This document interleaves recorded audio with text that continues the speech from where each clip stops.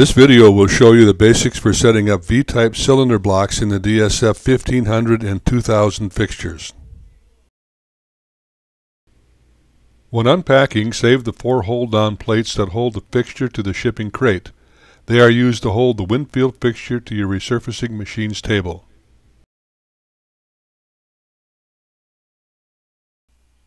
Install the lifting bar in the middle of the fixture with the center holding pins extended.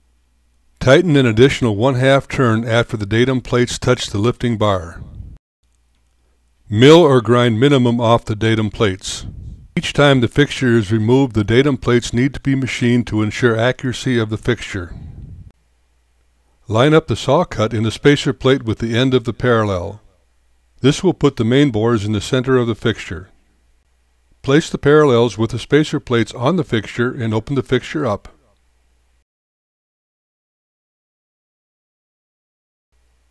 Move the parallels toward the ends of the fixture. Install the plate spacer bars and square the parallels.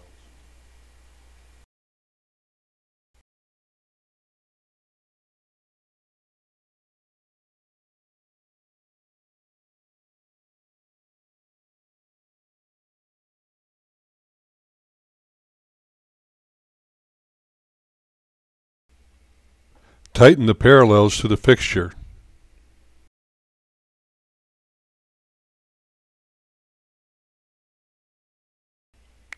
Now tighten the plates to the parallels and remove the plate spacer bars.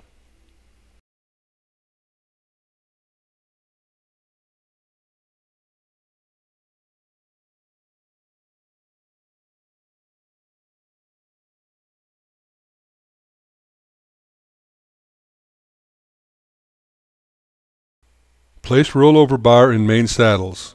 Be careful that the notches in the bar are under any part of the rear main seal that is smaller than the main housing bore.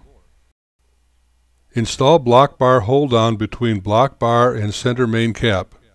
Snug down 2 socket head cap screws to keep the block stable when resurfacing.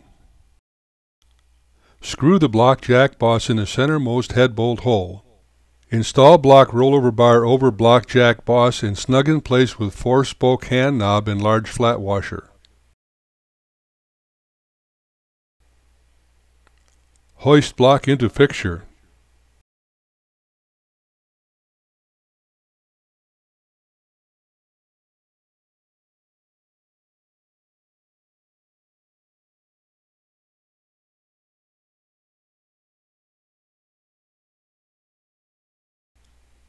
Move block as close to center without the pan rail touching the fixture. Place level on block and adjust the screws on each end of the block jack bar to level the block. Turn level lengthwise on block. Adjust level of block with set screws in each end of rollover bar. Do not spread rollover bar more than 100 thousandths on each end. Install block rollover bar hold downs on each end of bar and snug down. Recheck level of block and adjust as needed. Block is now ready to surface.